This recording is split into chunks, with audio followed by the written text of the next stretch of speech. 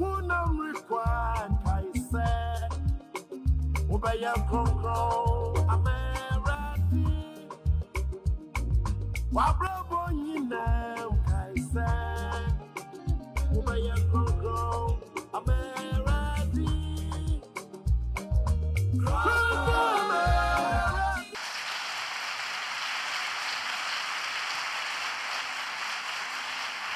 Yamamunina Akwaba, Eba Pen TV, Jumezini ye the Complete Woman series. Nyamia dum in the Complete Woman series. Ehenu, wa bebo du simpa memiha, mechire WINNEBA area, ayan papa, Apostle Daniel ni tetetaki, na yamami Abigail, na denswataki, Eda ano. Yaba fadam kwan do na yezi inchia kese ama asori ni gomtinenyi. Mechire the chairman of the Church of Pentecost, Apostle Eric Kobna Nyamiche, na yane maame Mary Nyamiche. Ibio nso yezi inchia bema yan National Women's Director Mrs. Philomena Miracle na ne executive members nyina yesi ejo nyankopon onhyira hon ewe dwumezi kese a worizi wo imbai hu WINNEBA area Mbaku executives nyina nso ayema Medicness Dr. Mrs. Gloria Amadano onso yesi nyame nhyira hon bebre edwumadzina worizi ewo area mu nyame onhyira mu. The Complete Woman, Jumezin, Oye Mba Yeni Jumezi. The Minty, your vision statement, Yezri Ye Juma. Na yen vision statement in Onyi. Potokasem Ose, strategically unleashing women and ladies in the church to transform all spheres of society in Christ-like character, evangelism, and service. Ebusiafo, in the Yeribachon komo na yesunya aze na nyame adom ya wo hen abogwafo ha mechira ye na ye nanom a yenwon wo area yi mu imba nyamsuro ahye wonma na nyimzi eka ho na za impanyimfo za mahende ye nkasa emfa ho no potokasam yesi abnormal behavior besting the myth of old women and witchcraft. Inziyai a imbam peyimfo imbesiriwa ana imbrowa wodeneza yentumi nti dodo na adwende oyabesam nanso onte dem yo yeba fadam kwan do na ye yen abegwafo achire yehwe menyimfa ha ye wo ye ma me fefefe krowa ha ya mamedze Dickness Dr. Mrs. Christina Asiedu, head of Adult Health Department and a senior lecturer of School of Nursing and Midwifery, University of Cape Coast. She is also the immediate past area women's secretary. Mama. Afi, yesha ya mami a odziho, uwo fimfini so a. Yeah, Mammy Dickness Mrs. Beatrice Na Ajele Akwa, a teacher by profession, a caterer, an entrepreneur, in the Impemprenso, no your assistant area women's leader. I feel Mama Yasha, yeah, Mamma, or today bassa, yeah, Mamma, Odziho today bassa, and so. Eya Dickness Dr. Mrs. Nancy Sewa Ameniam Pondosu. She's also the head teacher of Jenjanazi MA Basic School. Now, also, she's the immediate past assistant area women's leader. Ebusiafo mama yamamo akaba pa. Na eminso a mezi jumezini ho chiame wa from Osof Mami Wendy Amakesuwa Dosu, Ansafo District, Osof Mami.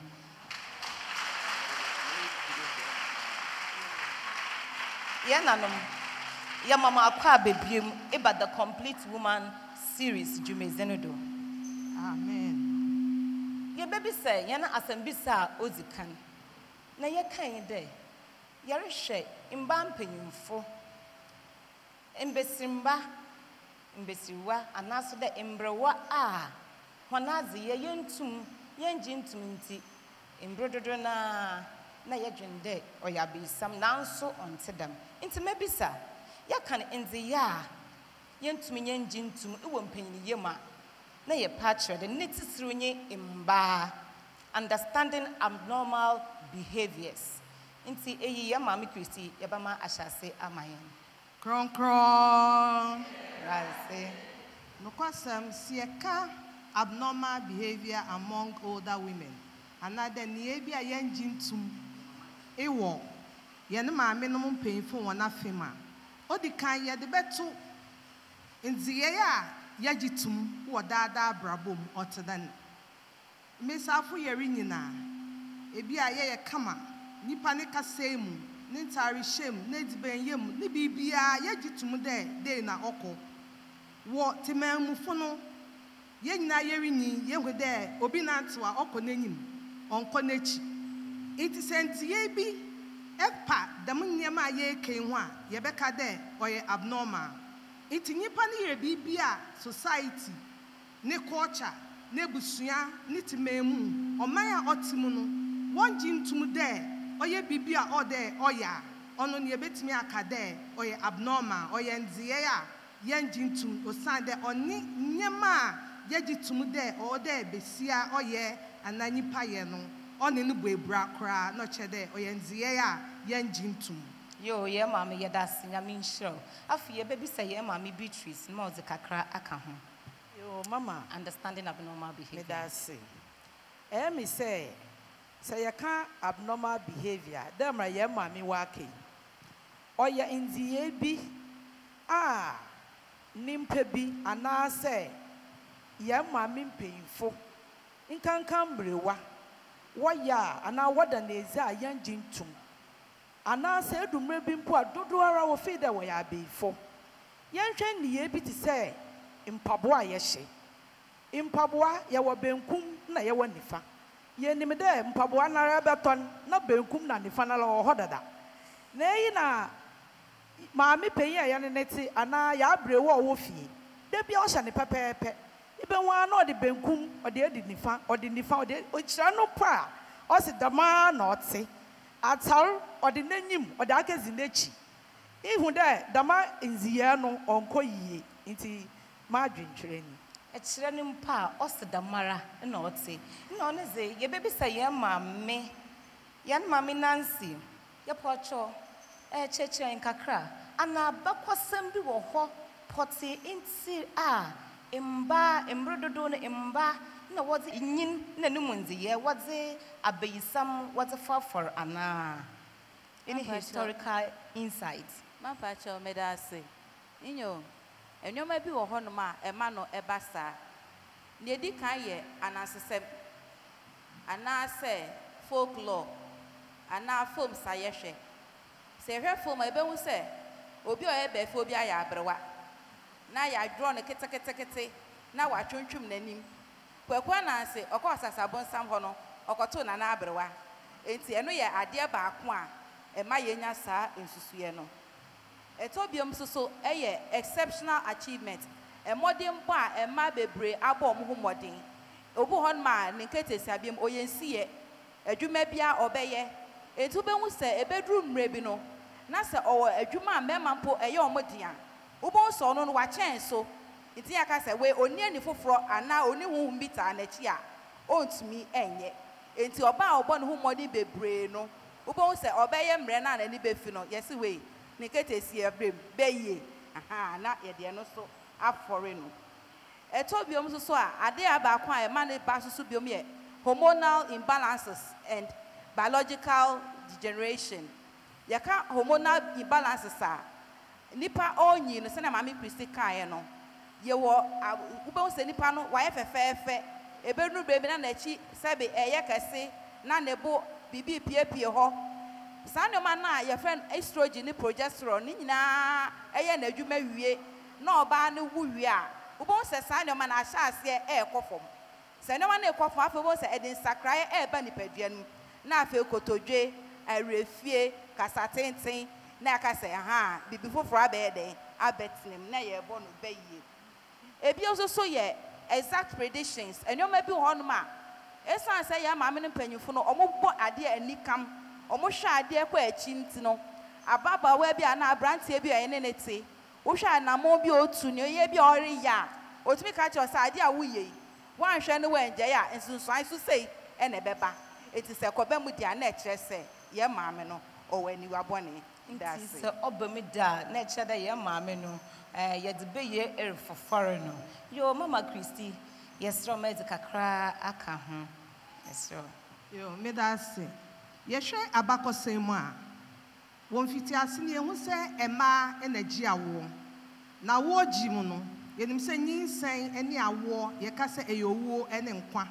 Enti se maame pani a oji awo yi tumi gina ne nan so ji awo na maame no ne ba efa no ho a no mo ka se maame ne wo beyie bibi hye nani ase enti no atumi gina kwa ma obi akyem na wagye ne ho afa ne ba esan se samre ni nyina mpo no na hospital eni ho afi biem ye hwe abrabom a meme bi wo ho a omutimi enhwe omoyerenom ne omma enti so ba gina ne nan so na ohwe ne ma no mu du ekire ko school bobra na ne nko na ohwe omo no obi gina echi o se mami de ne beyie ahwe ne ma mo ma kwa ekire na che se ye bom ani kama etesa afi biem eto bi ye kwa aware a omutimi ka se wo kọ na oni ejapade afa brefie iti yesusu se wa abrabom de emema nko na ye ejapade iti so ba ejina ne nan so bobra na oye ejapade ko nanim na onyi ko ne fim no obi gina echi ohwe ne din o se mami ni beyie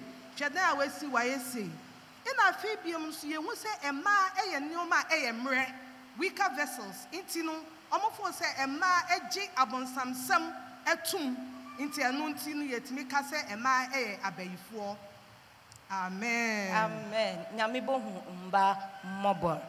Yo, na damisa ye baby say ya mama Beatrice. E bane nyama dam. No de the main abnormal behavior inti ya yentum yenjintum causes of abnormal behavior. Pocho chehen kakra. Yo mama me da say. Me say dam iziye ya mama mpanyimfo anamrewa wada na ezi. Ebi ni de wapotoka semu yebeka cognitive decline. Ehu de adwin no yerinyi no na ya adwin no so oye adwuma papa obedum pempen do bi a adwin no obebafo. Eno tumi ma ewrefri ba. Ni re kura betumi afi ade ma ade okita no kura ni re befi na ohhehye. Nti eno ye ne edikan. Ni otodo ebie ya maame nansere kasa okakakra eya hormonal changes. Sa hormonal changes no ya wo mienu a ewo mamu wo potoka semu ya baka ni estrogen ani progesterone.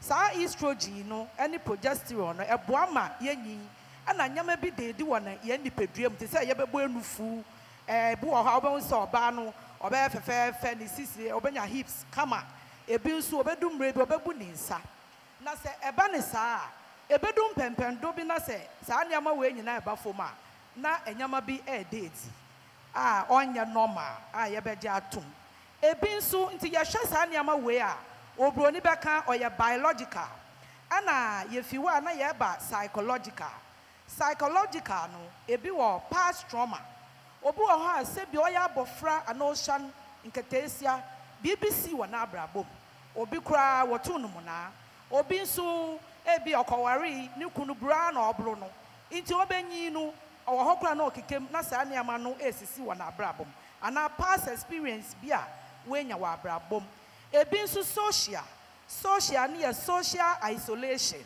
na nkote na ote obi anko ne nchen na ada na adwindwin na depression de ne ho akem ebi ba ko nso ampesa meka ho asem ye poor nutrition ediba ye di nnuawa bebre we ediba mu a o ma ye nyin oboa nipadua e ma ne sisi so ye obi wo sika na nso onim de menyama ne nti odidi a odi aduane biara obi nso ne sika na watumi adi aduane a de nduane ndro ebe wo ma ebeboa nipadua ne nyin ana se ebeboa nipadua no ama na esi ye behu na niama ekofom na afre na kano na odane niye bia eni kwanse odane di ye mami Beatrice yada ase Inti yehu nzamo oziba damno.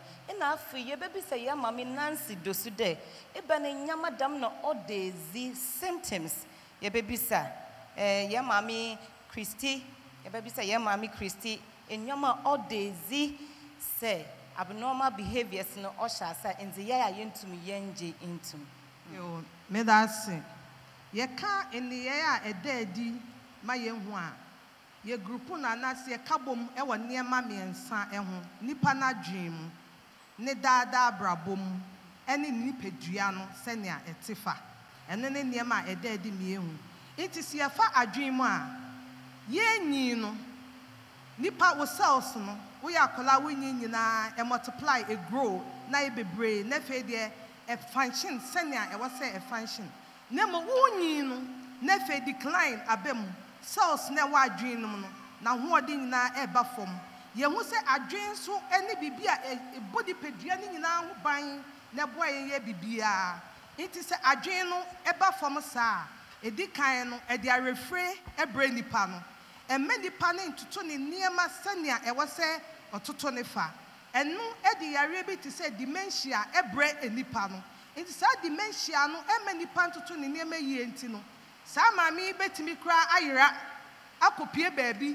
esansa adwen ne kire ne se pie nante na okọ adwen ne nkoyie enti no eto de biobon se ote bibi wọ nasom enti bon se ne nko ate wọ na okasakasa edu baabi abon se adwen ne nkoyie enti na one emoa kasakasa adwen ne nkoyie enti bon se ohun kola ohun omo se oyempanyifo ina one omo eye ade afi bon se nipa no na adwen ne nkoyie enti ohun niema bi ewa nani so iti nipa ne beka se ohun niema wa nani so nti no bi kura nhwa obeka se maame no oye obi a oye beifo ana se wabodam afi yehwe social ne dada brabom a esanti bi a wakom ne nti no ono atimi to no ho hyedam no hyem ono a eto da bi a mu swing eto da bi abon so obesere den eto bi so abekono no amo no ho na yese ne no ho aye areho on pese oni obi akasa na yeba ni nipadua senia ote a eno na ma nipa bebre hu omo a omofo se oyebeyifo esan se nipadua no muscles ene nam na chiachia ye ho no yenyi kodu sam pempen so na elastic na ewo mu no egogo inti honamdua no so ma ne nsa so praise the lord na honamdua no ewo so inti ebetwe no ho efi nnua no nnompe no ho inti hwe nanim abehu se nnompe no epiepie na nanim aye hu afi behwe na nani ase aye tuntum nani aye shine afi nesi betutu iti social kola na obi no kasakra ho ti say nanum ni na fe obi a edwane afi mami hu afi ni pedua ni na timi etwentwom efe jew ankasa timi ba ni pedua num enkanka ne omukotodwe ene ade otimi so ade mu esan se honam no aye mrenti no oso ade mu kra na atofom iti niema betiti se eni bebra e ka ho a nipa hu no ni nyina mo ho a na ye omo se maame ne baye no aye nanso eye honam duam ni adwem nsakraya aba na de sa niema nyina edaadi Eni bebra oka ho Daminti ya mami. Daminti ya bama ya mami Nancy. Izika kra aka ho amahen. Pacho me da say. Pacho ka kra me de beka ho ye anxiety. Esan se adwen na touch maka kra ntino. Bo se de bia nipa no waye ha. E de edi so osuro kra na osuro na ehu bi abo ewura no. Ye san so obi be friend bipolarism. Oye nipa ba ko so to de bia na adwen se oye nipa foforo. Enti bo se ene wo friend ama obeje so o chan friend ama o se enfra ama ye friend makuya o chan friend makuya ye friend makuya friend makosua eno na e bipolarism no afezo so ye wo bibi e friend seizures se bia beka se etwre adwenum haw ne ba etumi di etwre eso eba omoso e na afezo so o matsetena mu no bon se o ma baby take free odware a emfa no ho we ndware a emfa no ho woman aduane di a wosimi didi woman aduane osmaka se komedo enti sa no mani nyina be ka ho e ma yehu se bibi enko yie Yo, ya mami nyami onhira mu bebre. Ebusuafo the complete woman series Jumezin erection ifi WINNEBA area. Baby aye dre. Ya bama hia ne ahwefo ekwan na sa asembise bi wo hɔ a na webisa ibiom so ye wo yem papa Apostle Daniel ni tetetaki na ye mami Abigail na densu wataki wo ha nti won so wo bibia na waka nti ye bo kwama nsambisa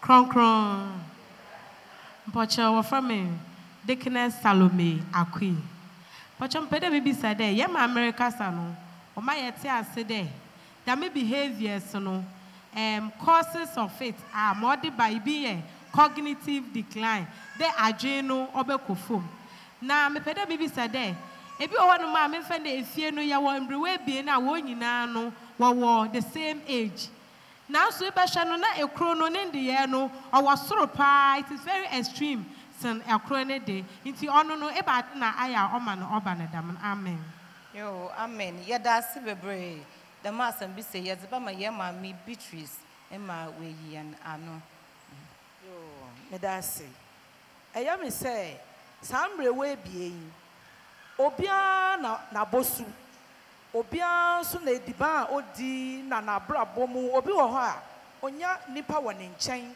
obi so wo ho a chese niam a ye kai odidi ye nti ubehu say san ye no we bie no esan do osro obia na brabo a ofem ni nti obi di be ye kese obi di onye kese obi betumi adane niam mienu edi ana baako obi so ne de be ye beble nti madwen kire kakra wo yo ye mami yeda se ye mami dosu me pa cho fa kakra ka homa yen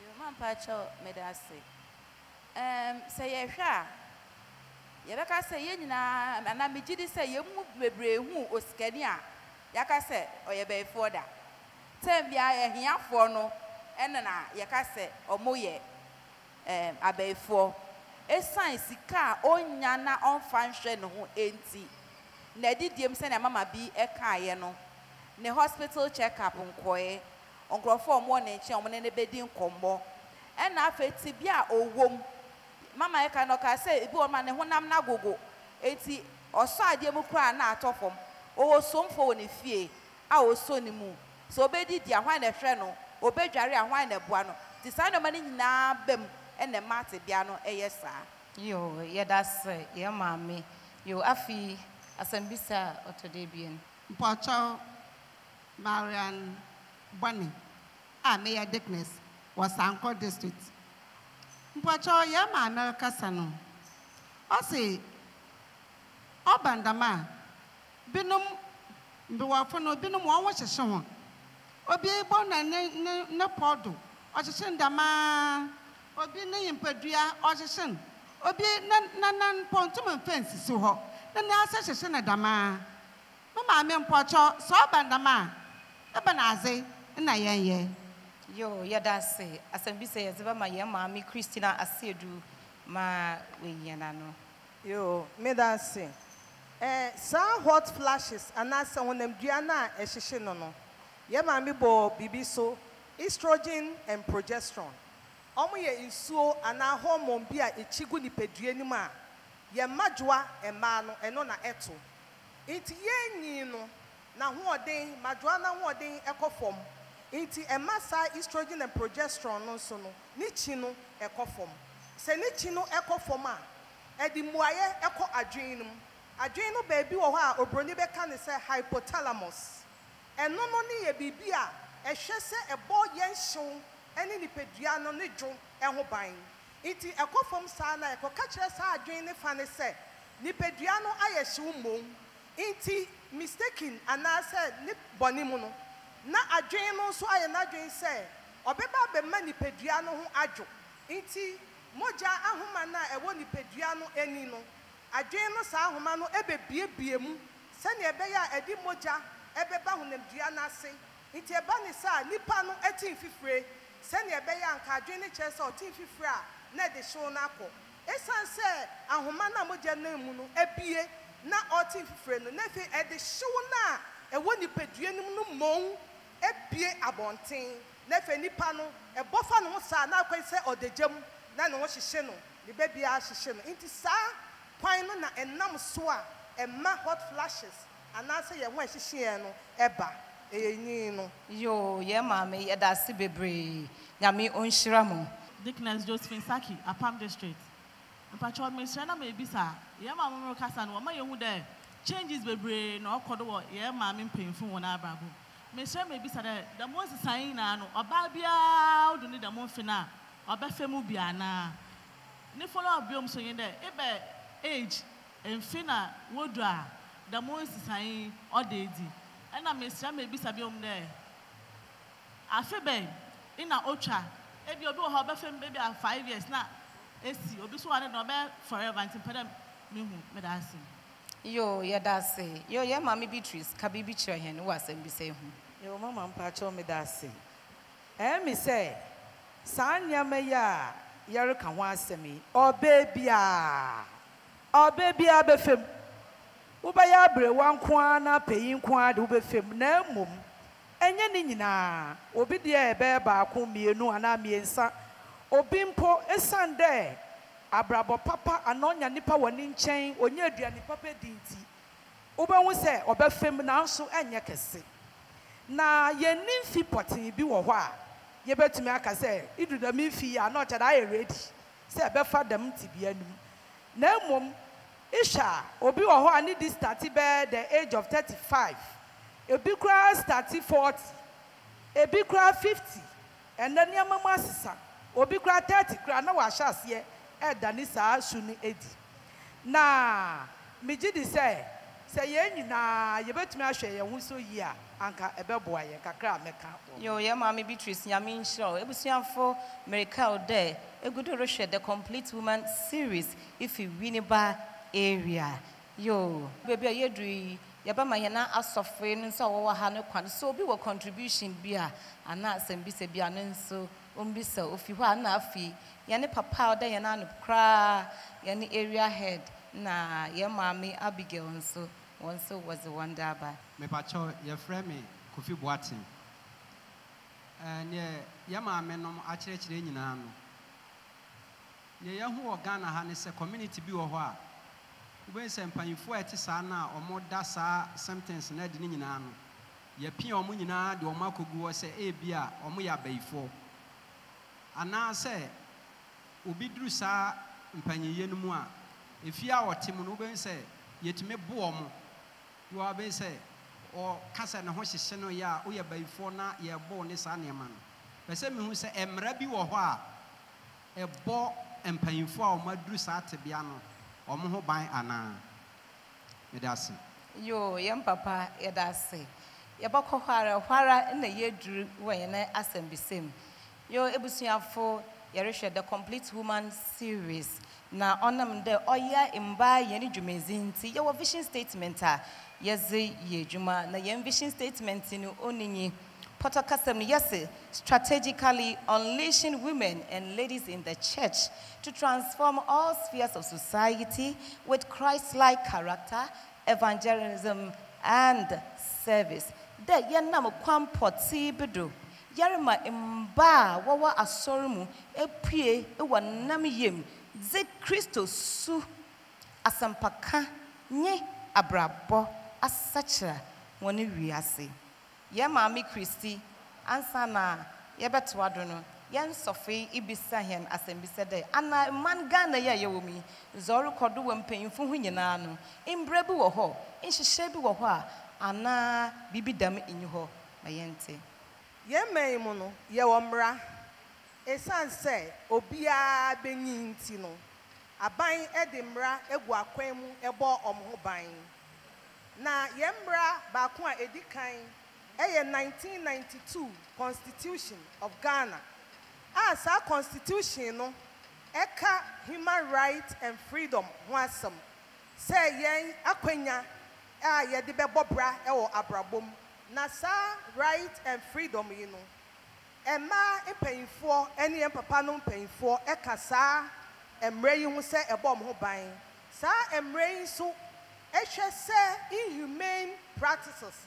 Nieme bia ediomunya anase emboa omabrabom no nso no sa emrei ebo mo ho ban efri mu afi ye wo emra foforo so a ye ka no 2010 national aging policy.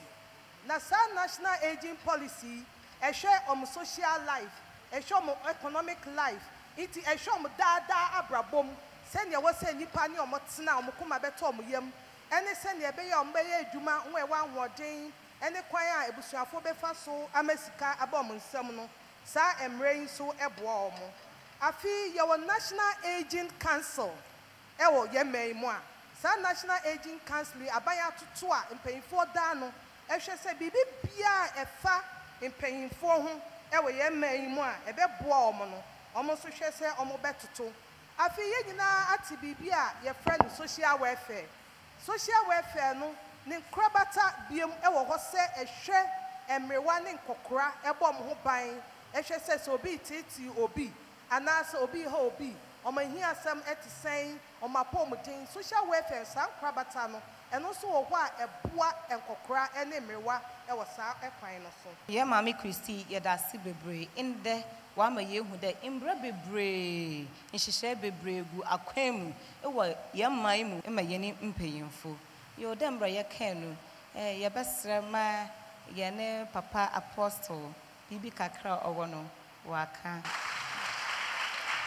Yabeda otumfo nyankopon ngase wo sa akwenye na yada emame no ma we doctors ase yabeda on ase pa na o ma kirekire ni ama yebema yene yen ma no atena se e wasonwie mu mama yen the complete woman mama yen the complete woman otumfo nyankopon shram bebre na ne amisre me se yen kasa no discussion no yen manen se ha enko baby a yen fa bo mama na ye wo kasa bia ye kan editia wo mo ye conferences and mo rewe mo bia ehu se na ebe ni won betsina se wa so wie mu mprempre amakasa I'm having some kind of feeling for women na mia me de be kompa abom nso ama wo ma ebi ma obi ante a nyame nso bebem na ye ne won betina se wa so mu amen yo yam papa e da si bebre ebusuafo the complete woman series jumezin na erihwe wo WINNEBA area nyame nchaze inde za yakasa ho no yazibabe ewiyi yezibesi ha na sanyame ya adoma da sende ye botoado na dambra hwana afina wabetina hwane efidi hunti no yase inde yakase ewo abnormal behavior besting the myth of old women and witchcraft inziyai a imbampeyumfo imbesirwa ana imbrewa wodeneza yentumi njintumi nti dodo nara ofido oye abeyisam nanso onto them. Ebusuafo, the complete woman series. Ya wo yen vision statement. Na yen vision statement no say strategically unleashing women and ladies in the church to transform all spheres of society with Christ-like character, evangelism, and service.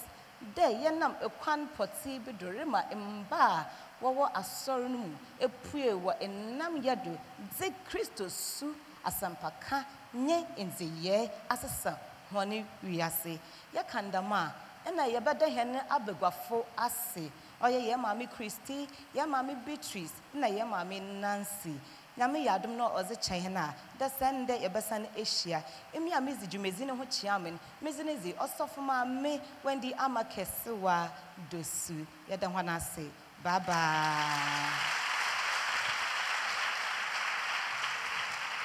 Aye, boo.